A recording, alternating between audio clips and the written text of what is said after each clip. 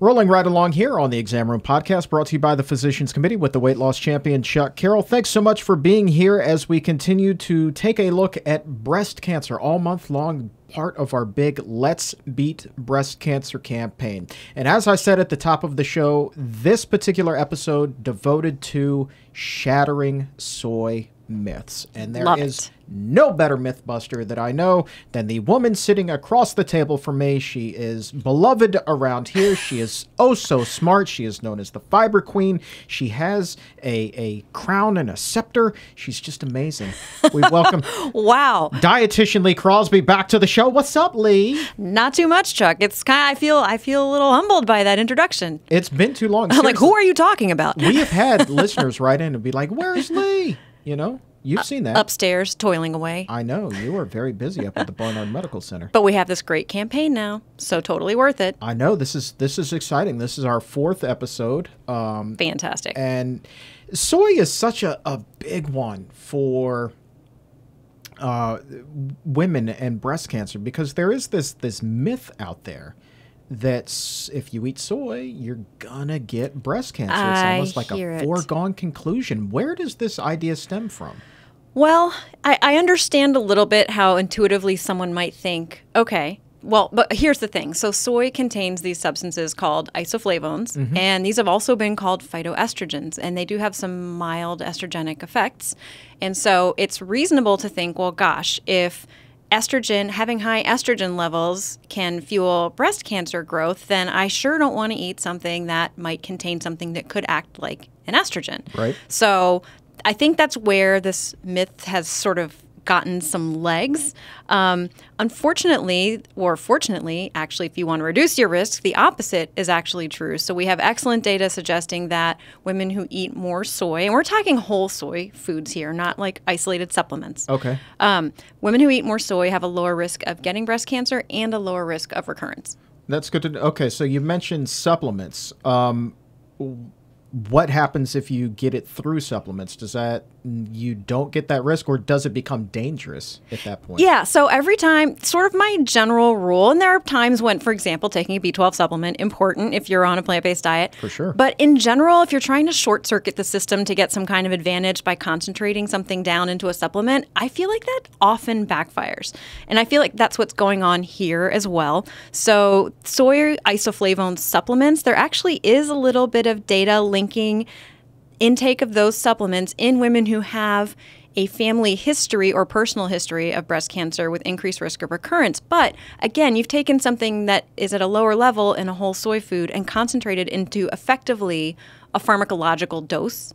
And it's the same thing in terms of vitamin A. It actually, when you're eating it in vitamin A-rich foods, so things like, carrots and sweet potatoes, it's actually linked to a lower risk of lung cancer. But if you take it as an isolated supplement, it increases the risk of lung cancer. So we see this throughout the epidemiological literature, and I think this is probably an example of that.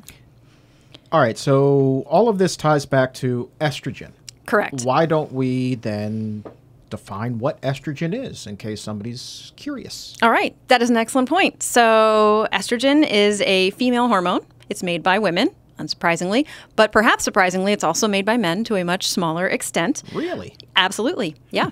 And there are actually multiple different forms, but there's estradiol, which is more common in premenopausal women, and estrone in postmenopausal women. 2 types there, but as I understand, there are also 2 types of estrogen receptors, right? There are, and they have very different impacts in terms of what happens when estrogen binds to them. So estrogen receptors are like little docks that sit on the surface of cells, like breast cells, for instance, and the 2 different kinds, estrogen binds to them, but there are alpha receptors and beta receptors, and there are very different effects depending on which kind of receptor is bound. All right. Alpha and beta. Interesting. Isoflavones. We mentioned that word kind of at the top as well. Right. How do they help? Okay. So one thing I forgot to mention, those alpha estrogen receptors, those are kind of troublemakers. They have a tendency when estrogen binds to them to promote the growth of breast cancer cells, for instance, whereas those beta receptors, I like to think of them as sort of the peacemakers. They actually dial down cell growth. So how do isoflavones tie in? Isoflavones actually preferentially bind to, well, you guess. What kind of receptor do you think they bind to? The troublemaker ones? No, the peacemakers. I'm sorry. I think he maybe wasn't listening to me. I mean, I listened intently. Sure you were. I'm just thinking a couple steps ahead, and all you're making me look bad here, You're just Crosby. testing me. I understand how it is. am. All right. So yeah, that's right. The beta receptors. Now, are you testing me? All right. So they bind to the beta receptors preferentially, and that actually helps decrease cell growth. It gives these sort of slow down, stop signals as opposed to the alpha receptor, which is more favored by a woman's own natural estrogen. Yeah, and that alpha receptor is the one that gives us kind of like grow, baby, grow signals. Right. So and that's what, yeah. So that's exactly why when you're eating whole soy foods and getting these, healthy doses of isoflavones, that they could actually help reduce the risk of getting breast cancer. So what data do we have here that supports the idea that soy foods actually lower, I mean, we're talking specifically about data here, lowers the risk, not raises it, of breast cancer? Yeah, and I'm all about the data because honestly, don't tell, coming into this, I actually kind of used to think before I learned about plant-based nutrition that soy was iffy for women with breast cancer too, or who are at risk for it. And now I think the opposite. So we have a ever-growing body of research showing that women who consume more soy are less likely to get breast cancer. So one study, example, found that women averaging a cup of soy milk or about half a cup of tofu daily have a 30% lower risk of developing breast cancer compared to women who don't eat very much soy at all. Wow. And then a 2013 paper, and I like this because they looked at 22 different studies, and they used a technique called meta-analysis. I love that word. That translates to big analysis. Yeah. What they found was, and these are among Asian women because they're the ones consuming more soy. Right. They found that those who consume the most isoflavones had a 32% lower risk of breast cancer, and that was for both pre and postmenopausal cancers. A 2014 meta-analysis reached similar conclusions. It should be noted that these women are getting their isoflavones predominantly from whole soy foods. Yeah. Keeps coming back to that, doesn't it? It does. And this data, I mean, it goes back. One of the studies you referenced here was from 2008, but this data goes back even further than that. Yeah. This is not, it's not news. Right. And yet there's still this pervasive myth out there, as we said at the top of the show, that soy is really, really bad, especially if you've been diagnosed with breast cancer. You got a family history of it, like just avoid it at all costs. Right. And doctors are telling their patients that. Wow. Yeah, and so it's also, here's the other piece, we're always focusing on the isoflavones, but it's also about what soy is displacing in the diet. So if someone's eating tofu, they're probably not eating a hamburger.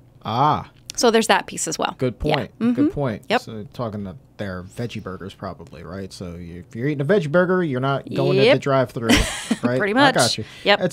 All right, so that's a really good point. And there are even more studies on that. I can give you a little bit more data. Can I just do like one more? Dive in, man. This is me. Come on. All right. Women's Healthy Eating and Living study showed that soy can help protect breast cancer survivors. Again, they found that women eating the most soy cut the risk of cancer coming back or cancer death by about half. Recurrence. Yeah, so that's a pretty decent reason. And then, last one, study of over 5,000 women who had been diagnosed with breast cancer for about 4 years. And they found that women who regularly ate soy products, and these are things like soy milk, tofu, or edamame, these are those whole soy foods, were about a third less likely to have their cancer come back and 29% less likely to die from their cancer. Wow. So soy is actually something that, unless there's something else going on that someone's physician is like, you know what, you need to stay away from this, or if they have an allergy, if there's not some other, specific reason not to eat it, I think it's actually advantageous for women who've had a diagnosis to eat soy. Wow. I want to ask you a little bit about bone health and breast cancer survivors. There's some concern among men, obviously, less prevalent among men, breast cancer is, but some concern that eating soy isn't healthy because it causes the release of female hormones or even lowers testosterone levels. Where do I even start with this? I don't know. Start from the top. You tell me. No. Does eating soy make you release estrogen? No. There are no documented adverse effects on men at the levels that people are eating soy. Meta-analysis showed that neither soy products nor the supplements, which again we're not recommending here, but neither of those affect testosterone levels in men. And I just want to say that, okay, I hear a lot about, well, there's phytoestrogens in soy. And okay, again, and we're going to talk about how those actually are advantageous to men too. Cool. But the same guys who are talking to me about oh gosh, soy has a phytoestrogen in it, I'm not going to eat it. Well, actually, they don't talk to me that much about it, but I sure hear about it. They know where I stand on that. But they are the same people who will go out there and eat their cheeseburger and eat their pizza covered in cheese, which has loads of, honest to goodness, actual mammalian estrogen in it. What? So they'll eat, cheese is a concentrated source of estrogens. I know. We actually just have put out a complaint about this. Yes, indeed. So, but those same guys who are like, oh, I can't eat soy. It's got, there could be a phytoestrogen in it. Will then go and eat a big old wad of stuff that definitely has real female hormones in it. What? Where's the logic? Well, that's the major disconnect. That's why we filed that petition with the FDA, to kind of, I'll put it in sports terms, coach people up, educate them. Yeah, I just had to have a little rant on that because it makes me crazy every time I hear I can't eat soy because it's going to, make me grow boobs, all these things. You people actually believe this stuff. I know. And it concerns me because even for men's health, and we're going to get into that, it can be protective. This isn't just for the ladies, although it's great. In this case, what's good for the goose, good for the gander. Let's put a capper on soy and bone health among breast cancer survivors. Sure, yeah. Good there for bone health as well? Yeah, actually. So this is cool. It's a pretty fresh study. So June of this year, the Journal of the National Cancer Institute published this. It's from the Shanghai Breast Cancer Survival Study. They looked at more than 4,000 women with breast cancer. And what they found was that higher soy intake was associated with a 77% reduced risk of osteoporotic fractures in younger women. So that's pretty nice. Again, it's acting as an estrogen receptor modulator, they think, these isoflavones, to actually help protect bone. This is for the gentleman out there, like I promised I was going to talk about this. So there is another analysis, more than 14 studies showing that consuming more soy linked to a 26% lower risk of prostate cancer. And I got real curious about why that might be. And here's another fun fact. The epithelium cells in the prostate actually express the estrogen receptor beta. Whoa. What? And so when you have these isoflavones go in and bind that ER beta, it actually slows the growth, or it gives slowing signals in terms of cell growth to prostate cells. Fun. Did you know that? I did not. There you go. Look at you dropping the little knowledge. nugget. Okay. I know, man. Had to do that. So smart. So again, men are also protected when they eat this. I know. That's a lot. It's pretty great, right? Okay. Now let's talk about soy and fertility. All right. Does it affect fertility? Because I think that, again, that perception may be up there among, men who haven't been coached up, that if I eat soy, well, that's got estrogen in it. It's going to lower my testosterone levels. I'm not going to be as fertile, blah, blah, blah. Again, no one's saying I'm going to eat cheese that has actual estrogen in it. That's going to lower my testosterone levels. But no. Truly, studies in both men and women have shown no effect of soy on fertility.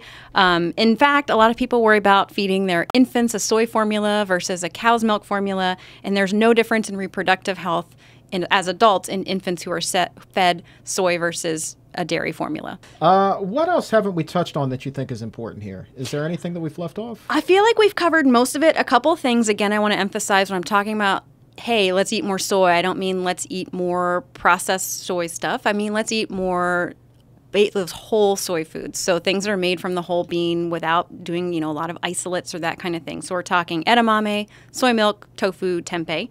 That's step one. And then the second piece here, because I get this question a lot, I wanted to address it, and that is GMO and organic soy. Here we go. Because everyone's asking about it. So just to figure out, what is GMO soy besides a little scary sounding? It is. It's genetically modified, and what it's modified to do is withstand, there are different varieties, but most of them are modified to withstand the application of a pesticide called glyphosate. Okay. So that is the issue. And so it's less the actual genetic modification and more that there are traces of glyphosate in the soy products. And we do have just one study showing that if you drip levels of glyphosate similar to those that can be found in the human body onto breast cancer cells in a lab, which don't act the same way as breast cancer cells in the body necessarily, but it's at least an indicator. It does activate estrogen receptors and they grow. The glyphosate does. So the cancer cells grow. But there are no studies showing this in actual humans, and it's certainly not a reason to avoid soy products in general. But my thought here, general recommendation, is go ahead and eat soy, no matter what kind it is, if you can afford organic, or if you are very concerned, or maybe have a personal history of breast cancer, go ahead and buy the organic. Right. But it's certainly not a reason to not eat soy. Gotcha. Yeah. Gotcha.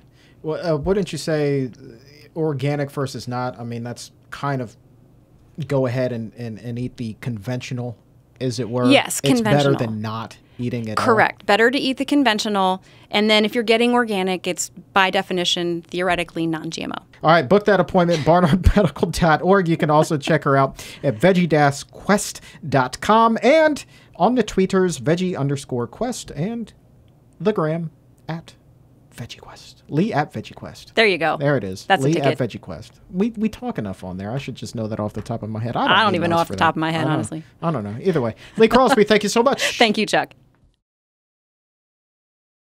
If you like that interview and you want more of it, go ahead and subscribe to this YouTube channel. Leave a nice comment below. And for the full interview, also head over to Apple Podcast and subscribe to the Exam Room Podcast by the Physicians Committee.